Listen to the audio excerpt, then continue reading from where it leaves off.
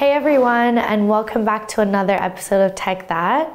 In today's episode, we'll discuss valuable ways in which teleports around the world adapt to the ever-changing telecommunications environment, specifically focusing on the growing multi-orbit networks that are advancing communication systems. By 2030, 100,000 satellites are expected to be launched into space, many which will be low Earth orbiting, LEO, or middle Earth orbiting, MEO satellites. Therefore, in this episode, we'll discuss how teleports will adapt to these increase in LEO and MEO satellites, also known as non-geostationary satellites, to become more adjusted to multi-orbit networks that are currently advancing our communication systems. The groundbreaking revolution of multi-orbit networks means that operators can now provide their users with the best geostationary and non-geostationary satellite trajectories. Non-geostationary satellites, as we explained in previous episodes, offer the benefits of low latency connections required to effectively integrate with terrestrial systems, whilst geostationary satellites provide a much wider reach over specific regions and continents. Therefore, combining the strengths of both geostationary and non-geostationary satellites in the form of multi-orbit networks can bring a new market opportunity worldwide to provide solutions that vary in coverage, throughput and latency to best support operations in all sectors. Therefore, companies are beginning to use multi-orbit networks to communicate. With the direction the space industry is going in today, leaders in the sector are capitalizing on the different qualities of low Earth, middle Earth, and geostationary orbits, maximizing single services and cost efficiency. Because of this, sectors ranging from military communications to commercial satellite operators are looking at hybrid constellations to support their operations by combining both non-geostationary and geostationary capabilities to form a dynamic mesh network that is scalable, dependable, and profitable. Geostationary ground infrastructure is already well established worldwide, and existing teleports are adapting to support non-geostationary technology. However, the future of non-geostationary satellites involves using inter-system satellite links that provide laser beam connections between one satellite and another. With the advantage of geostationary satellites, however, companies will still benefit from using multi-orbit networks as a means of communication, even when inter-system links are widely used.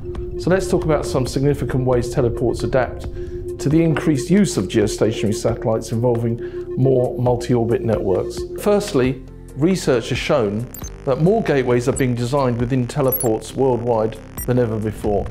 Even non-geostationary satellites must be accompanied by an installation of multiple antennas effectively built to support it.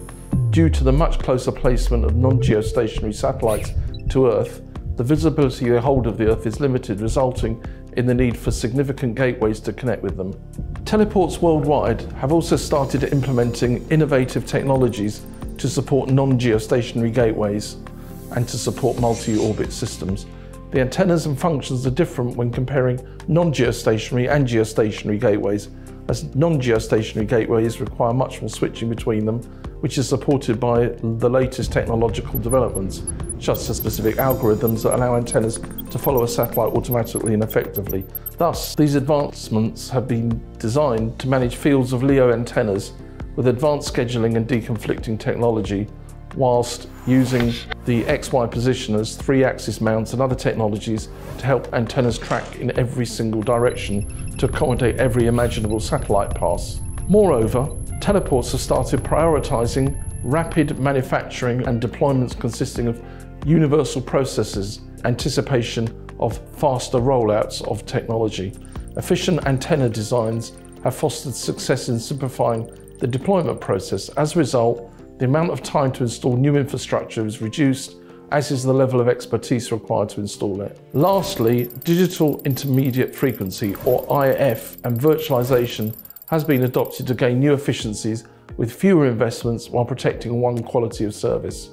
Digital IF extends the transport of analog IF to IP-based networks to provide more flexibility in ground station architecture and enable data networks to perform similar tasks. These adoptions and backup gateways help prevent service interruptions in such a way that when interruptions occur, the end user or consumer never knows preventative measures or engineering work has taken place. These technologies also enable a platform approach for unifying management at scale. Since the 60s, the satellite industry hasn't experienced much change apart from miniaturization and cost reduction. In the past 20 years, however, change within the ground segment was relatively stagnant. Satellite technology wasn't changing, thus the ground segment sat firmly in its roots and perfected its craft. The ground segment has responded and continues to adapt to support the estimated growth of non-geostationary and multi-orbit space revenue with flexible, reliable, fast antenna delivery and scalable, innovative software infrastructure. Rather than seeing non-geostationary satellites as competition to geostationary, we believe the increase in non-geostationary satellites will benefit geostationary services and vice versa. After all, the geostationary orbit satellites have a wide-ranging orbit and act as a mature marketing equipment that is widely available and cost-effective. Thank you so much for watching this week's episode of Tech That.